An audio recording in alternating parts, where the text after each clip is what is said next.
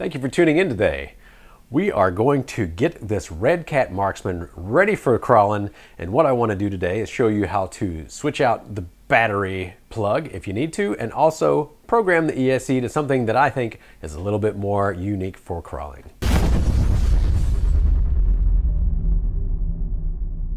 So the first thing we're going to run through today is programming the Hobbywing 1080 ESC to have a little bit more ideal setting for crawling. And out of the box, it certainly would crawl as good as most people would want. However, I do believe that we can tune it up just a little bit. Now, what I have here on this cheat sheet is essentially running down the list of the values that I would have for each of the items, and I'm going to do that right here, right now. So the first thing you would need to do is plug this little extension into your program card. It's going to be on the, if you're looking at it, the right side plug hole on top. It's also going to have a little, a digital signal symbol. The white wire is your signal.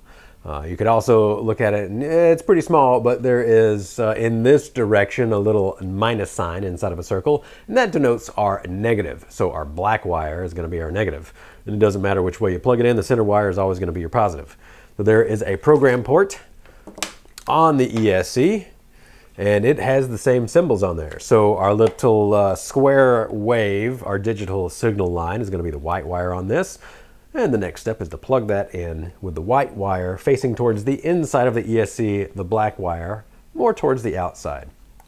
The next thing we will need is a battery. We got to boot up the ESC. So we plug that guy in. I just happen to have one pack left with Dean's plugs, so I haven't swapped that out yet. I have already taken the heat shrink off of this particular battery. Not smart if you want to avoid dead shorts. And then we press the power button. The way that the programming works is that you press the item on the program box, just as you can see, and it cycles through all of the different items and the values. So it looks like, I think, 15 different items that there can be, and we're just going to run right through them. Number one item, running mode. What we want for crawling is the third mode, forward to reverse mode. No brakes, no forward brakes, nothing like that. We want it to instantly go into reverse, because if you're on a ledge and you're starting to fall over backwards, you want to be able to get out of it without your rig tumbling backwards down the hill. So item one, value number 3, as it shows on the cheat sheet. Whenever you change a value on here, you have to hit the OK button for it to actually be stored. So actually, I'm going to just hit the reset. It's going to put them all to factory values, I think. Let's see. Yep, okay, that resets back to the first item on there. So that's how it works. All right, item number 1, value number 3. On to the next. Item number 2, battery type. LiPo, value number 1. We're running LiPo packs, so we want that. I'll hit OK. Then I'll go to the next.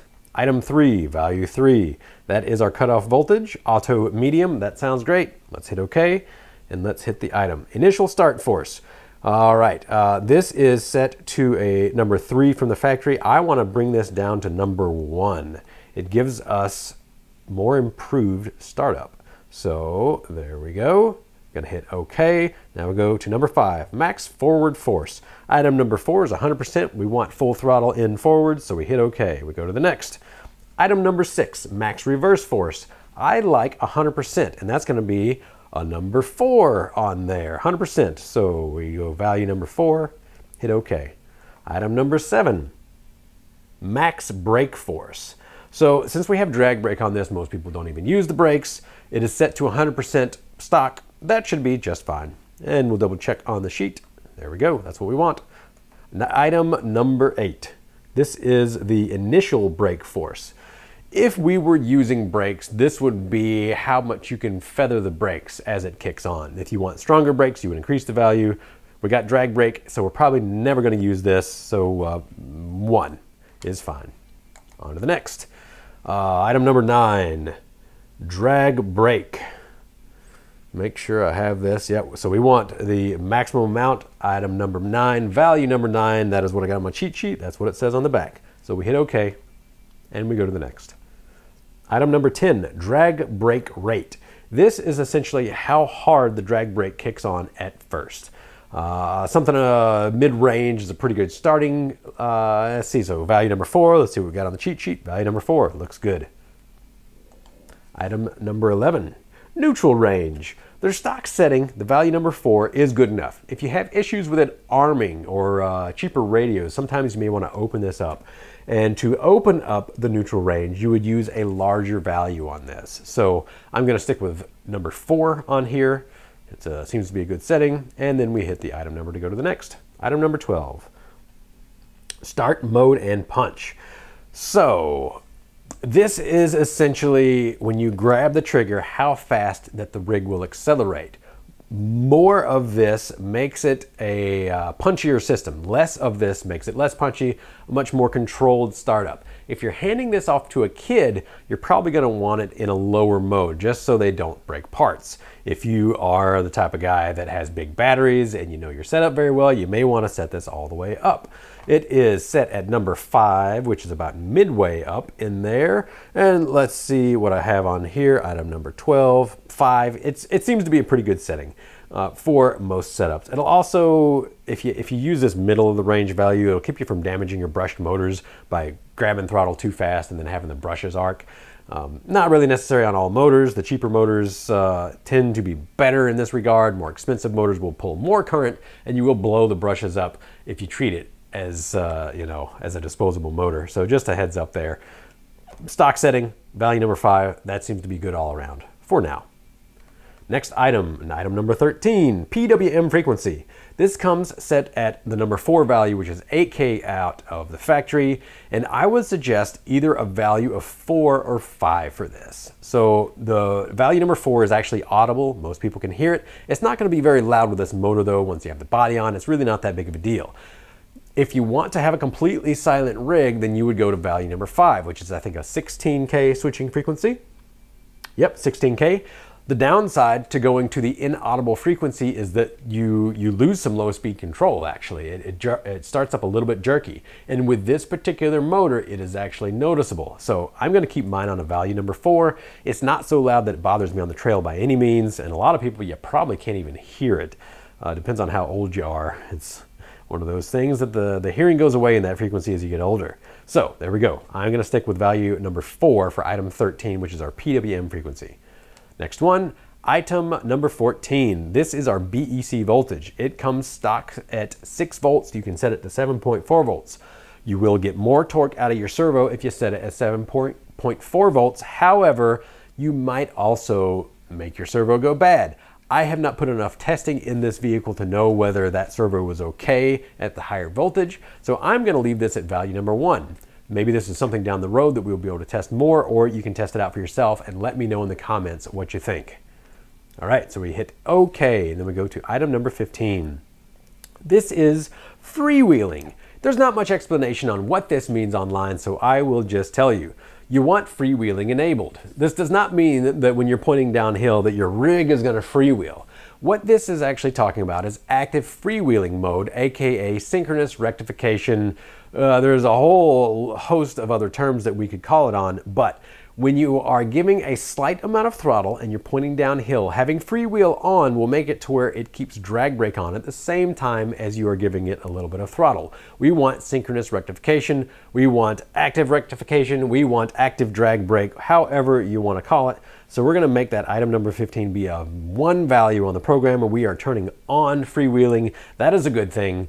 And so now we can run back through. Looks good, looks good, looks good. Make sure all our values were saved. 4, 4, 9, 1, 9, 4, 4, 5, 4 or 5, 1 or 2, and 1. We're good. So at that point, we just unplug our battery, unplug our program box, and we are ready to rock with more control than what this would have been set from the factory. Now, the only other thing that I really need to change is this battery plug. While Dean's style T-plugs are very ubiquitous in the industry, I think a lot of people have switched to XT60s at this point, including myself. So I'm just going to do a little quick solder job here. Join along with me while hopefully I don't have too much troubles. I'm going to use this third hand just because I don't really feel like beating my head into a wall soldering in midair today. So that's what we're going to do. Or that's what we're not going to do. Let me know in the comments. So we got this nice IUE, I can't remember how to say it anymore. You're gonna have to tell me. IUE 9378. Love the soldering iron. I got the slightly beefier tip on here.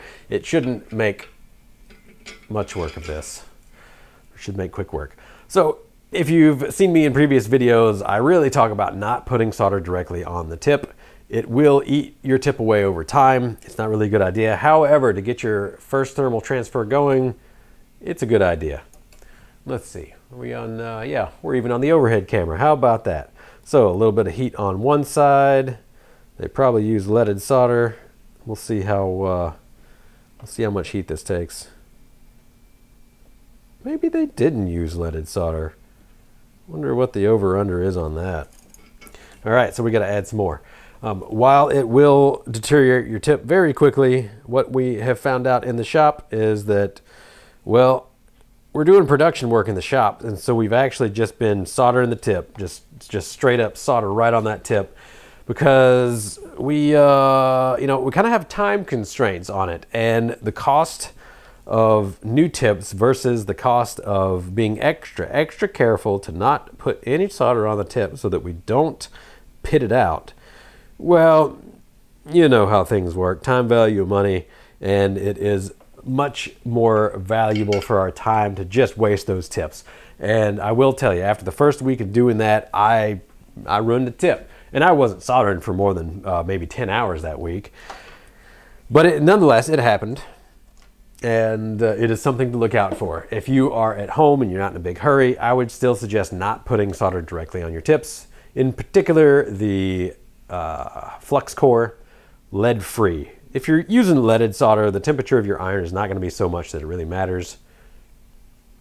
But if you're using, I think I said that right, if you're using leaded solder, the temperature of your iron won't be so high that it really matters. But for lead free, boy, that flux sure does eat away. All right, I am going to pre-tin our little cup here. And we're gonna shove that right on the iron. Yes, sir. Go get it done fast. Then we heat up both items. Get that wire in the cup real nice there. Excellent. And for ease, I'm just gonna flip this around, put it back in, and maybe I'll get it a little bit closer. Ooh boy. You know, this this magnifying glass really isn't so useful. It's just more top heavy than anything else. So same as last time, we're going to pre-tin this cup.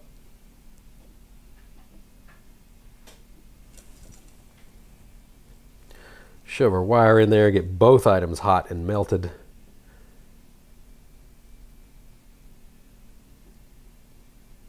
Oh yeah, perfect.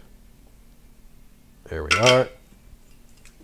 And since this was an XT60, instead of using heat shrink, I just got these little shrouds that kind of clip on there. And let's see if I did a good enough job to where it'll still clip on. Woo, hot. Should be good. And I usually like to get a little something to help me pop those on. Sometimes it works, sometimes it completely destroys the plug. And it looks like it's trying to destroy the plug, so I'm gonna just shove it on the table. Maybe that'll work. There we go, that worked. There we go, XT60, and I got my polarity right even. Ah, yes, always double check your polarity. I've been doing this, you know, RC thing for decades at this point, and every now and then I still accidentally put the polarity in wrong. So don't beat yourself up if that happens to you. And now, this thing fits a full-size pack, so you know what we're gonna put in here? A full-size pack. All right, once I get this Velcro undone, there we are.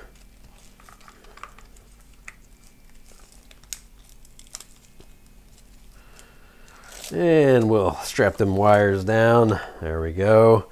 Let's turn on our radio first and make sure that this thing crawls. Make sure I didn't blow anything up. Press our power button, power buttons. 1, 2, 3. Armed. And, ooh yeah, she's a going. So, reverse is a little touchier than forwards. I wonder if this is a 70-30 transmitter. And once this gets loaded down, it'll be even slower. And our wheel speed is just enough for a crawler. Be able to bump up over those objects. All right, so we are set. The next video, we're gonna take her out on the rocks and wring it out a little bit. Hope this helped you out for today. This will get you programmed if you need to swap anything out, or if you needed to know what the programming actually means. Hopefully it did you some good. If you do have any other questions, be sure to leave them down below. Thanks for tuning in. Have a good day.